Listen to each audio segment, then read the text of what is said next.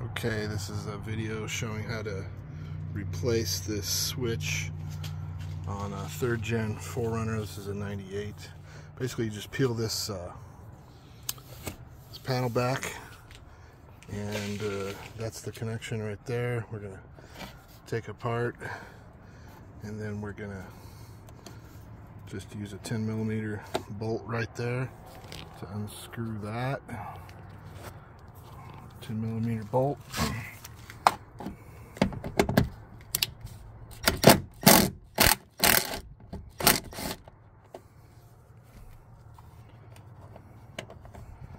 that out, set it aside.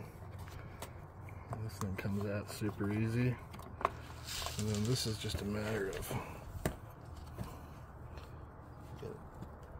squeeze that. You might have to use a screwdriver to push this thing in and make that come out like so.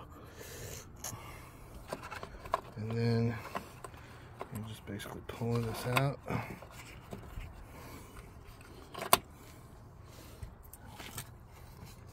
Take your new one.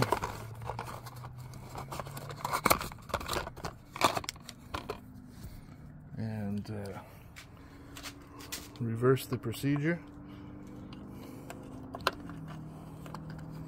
Pretty basic. So easy you can do it one-handed.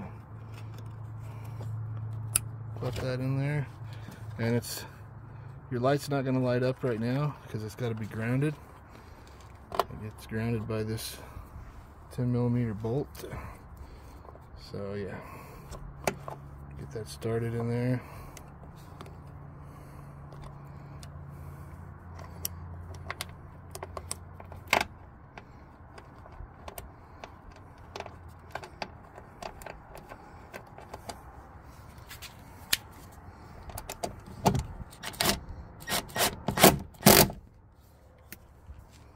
And you're done.